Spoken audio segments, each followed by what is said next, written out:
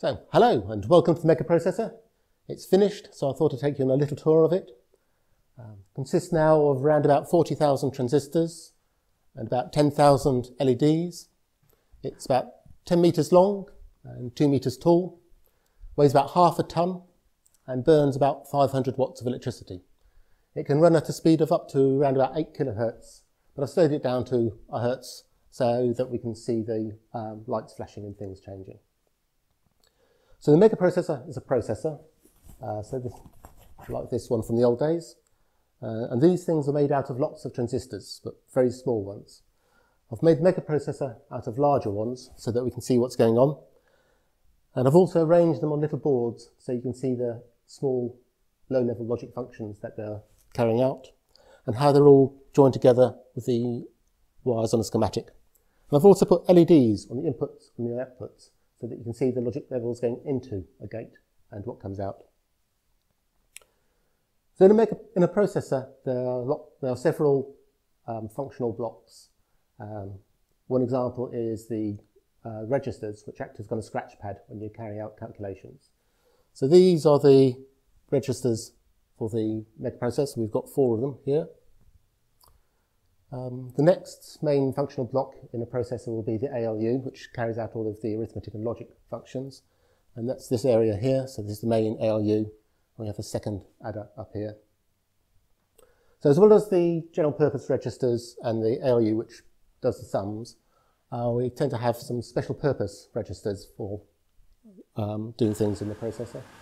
So for example, we have the program counter, which keeps track of where you are in a program, stack pointer, which also helps in keeping track of where you are in a program and helps with some data flow.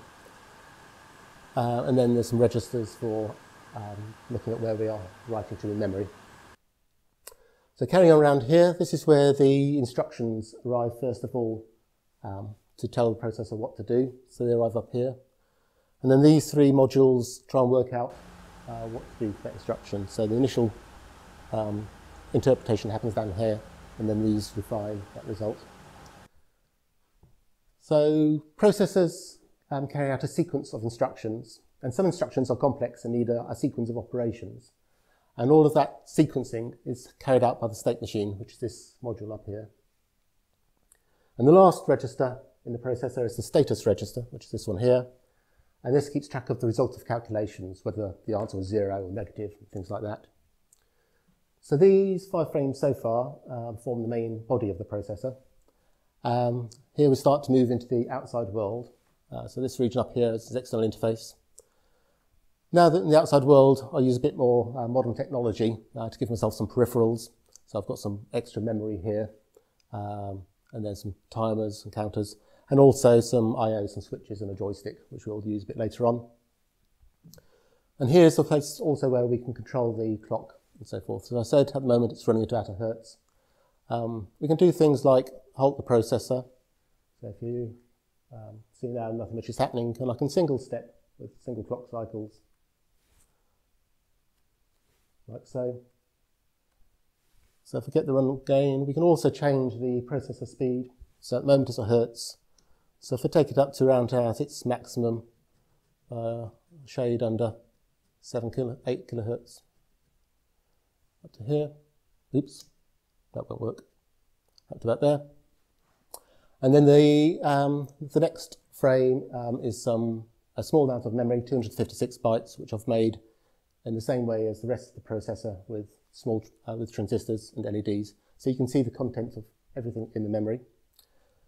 If you ask yourself what you can do with a processor like this, then the answer is you can play games like Tetris. So let's do that.